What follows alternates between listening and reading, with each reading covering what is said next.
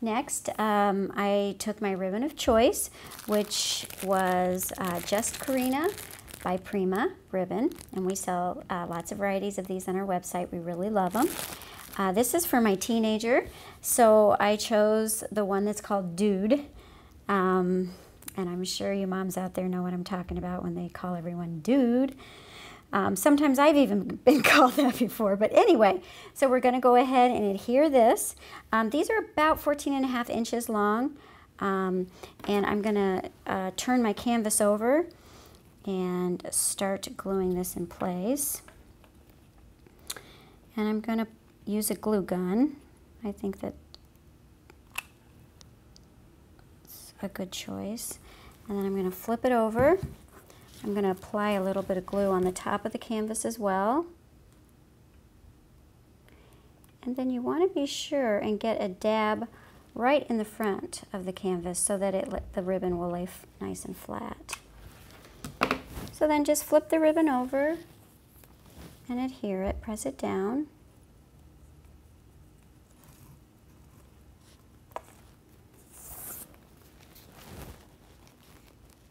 And that's what that will look like. And then one of our last steps is for the fun embellishment on the front.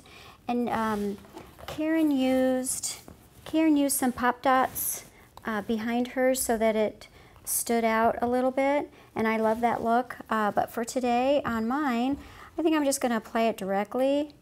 So I'm going to peel off the backing. Super simple. And I'm going to lay it, center it just in the middle of my ribbon here. And again, you can place it wherever you like. So that's going to stick nicely and hold the ribbons in place. And then lastly, we're going to do our hanger. Again, I chose kind of a fancy ribbon by Prima, and I'm just going to go ahead and glue gun it down the sides here. And you could also use Flower Soft glue, which we sell. You could use the Terrifically Tacky tape. I'm just going to make sure that it stays for a long time, and I'm going to glue it down. So there you have it, our finished barrette wall hanger or headband hanger. We have a couple of examples here for you. I'm sure you realize this is a super simple project you can do. It took it took such a short time and such little effort and money, etc.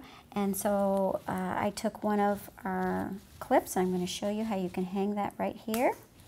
And another idea that we thought, if you got a little more crafty, is you could hang little hooks down at the bottom here, and you could actually hang your larger headbands as well as alligator clips. I think all the little girls are loving those these days and buying a lot of those up. Or if you decide you don't want to use it for clips, you can use it for photos and anything else you're trying to keep track of. So I hope you've enjoyed our project today, and have a great day.